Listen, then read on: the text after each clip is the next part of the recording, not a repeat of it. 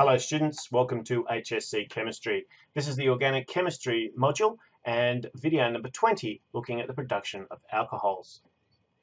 So in this particular video we're going to explore some of the different ways that alcohols can be produced with a specific focus on these substitution reactions involving halogenated organic compounds.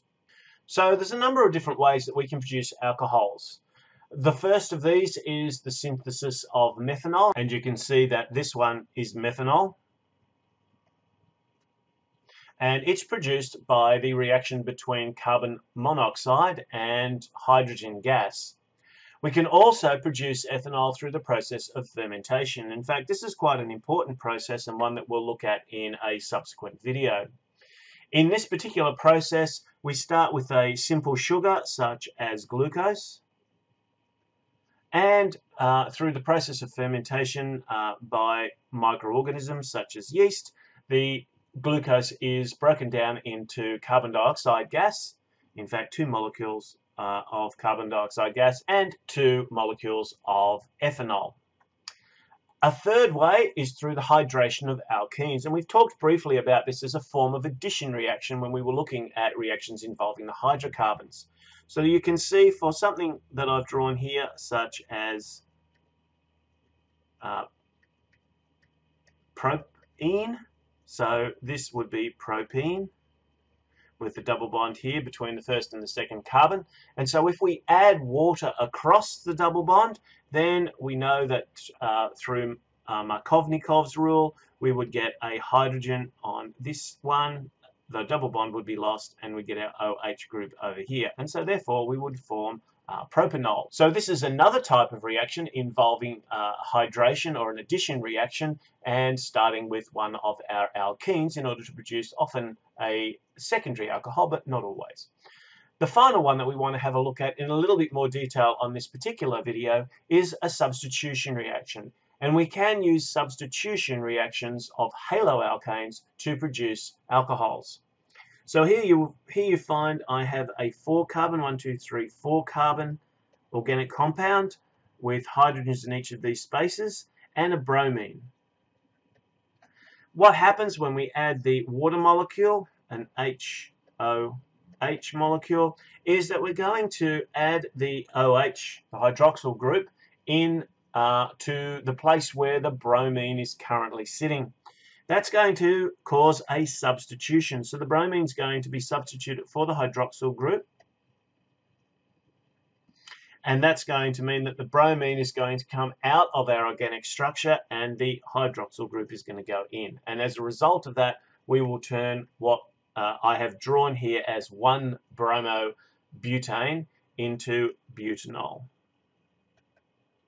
In fact, butan-1-ol if it's come from the same carbon.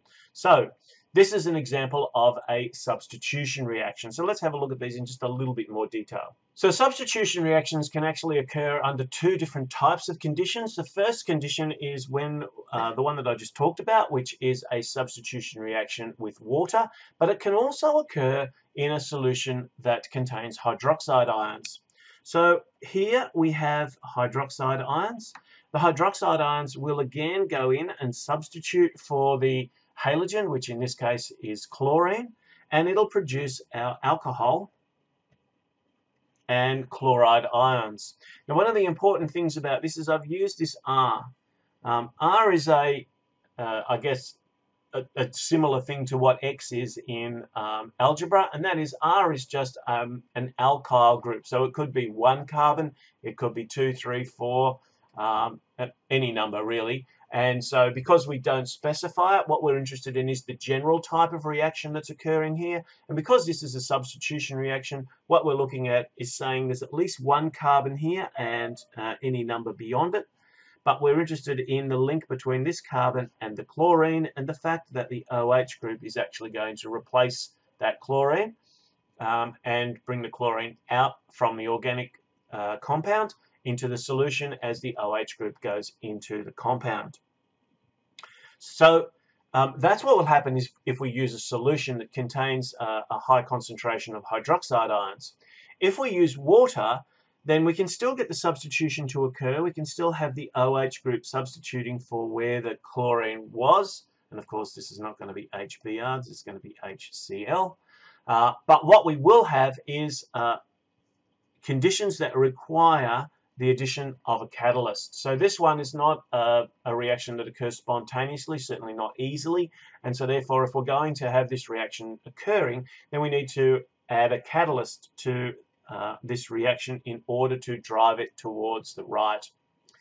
These are two different ways that hydroxyl groups can be substituted for a halogen in an organic compound, and both of those will produce an alcohol as a product of these substitution reactions. Thanks for watching.